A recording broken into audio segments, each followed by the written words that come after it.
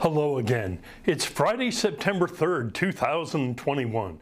This is JournalTV and I'm Jerry Clark. It's time for the news. Dakota Murillo had a great idea this week. He organized a 13-mile ruck march with a group of friends, members of law enforcement, and other emergency personnel to honor the 13 service members recently killed by a suicide bomb attack in Kabul, Afghanistan.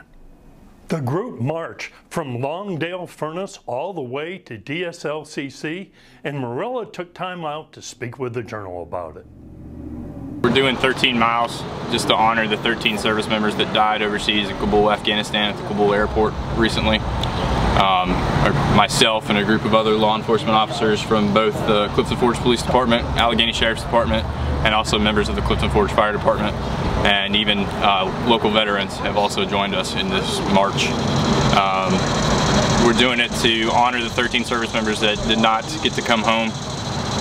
Myself, I'm a veteran with the United States Army. I was deployed overseas in Kabul, Afghanistan a couple years ago and just recently came home. So to hear that service members of the U.S. military did not make it home really breaks my heart. So I definitely wanted to do something to honor them, and I did it the best way I knew how.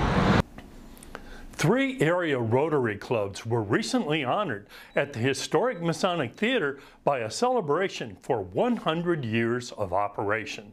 Rotary is best known for helping to eradicate polio, but it also assists communities with other challenges. Historian Thomas Dixon Jr. has donated his lifetime collection of C&O Railway-related photographs to the historical... Take 2. Historian Thomas Dixon Jr. has donated his lifetime collection of C&O Railway-related photographs to the C&O Historical Society. The collection consists of more than 25,000 images accumulated before the Society had the ability to scan photos and archival materials. Much more on this is available right now on AlleghenyJournal.com. And now a word from our sponsor.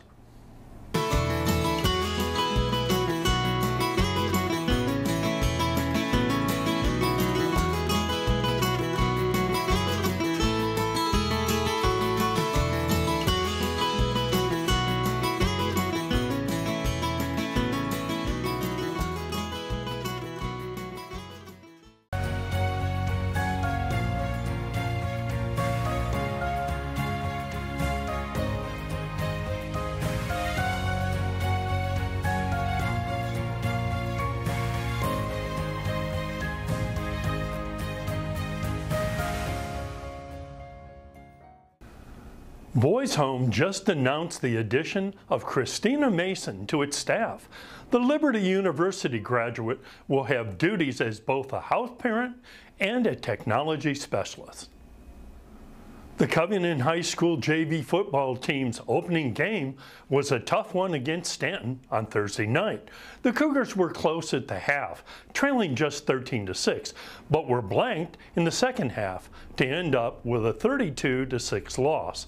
The varsity plays in Stanton tonight.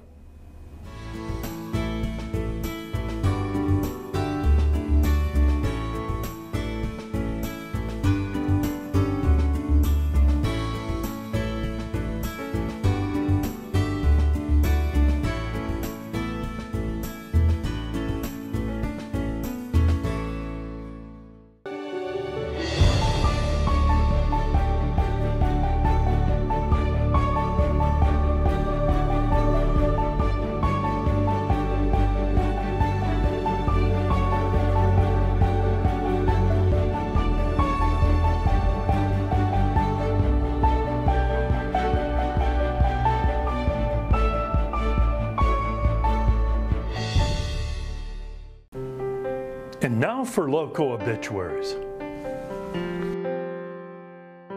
Mary Little, 91 of Clifton Forge, passed away on Tuesday.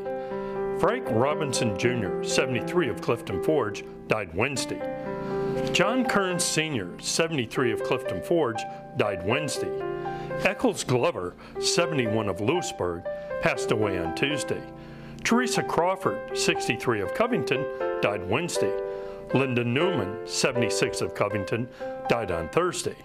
Teresa Coffey, 64 of Clifton Forge, passed away on Thursday. And Sarah Brumfield, 77 of Rafine, died Wednesday. More information on all obituaries may be found on AlleghenyJournal.com.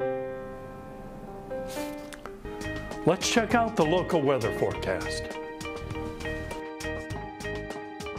On Saturday, it should be mostly sunny, high of 84 and a low of 61. On Sunday, partly cloudy with showers likely, high of 81 and a low of 61. And on Monday, partly cloudy with rain showers, high of 84 and a low of 56 degrees. And that's the way it is on Friday, September 3rd, 2021.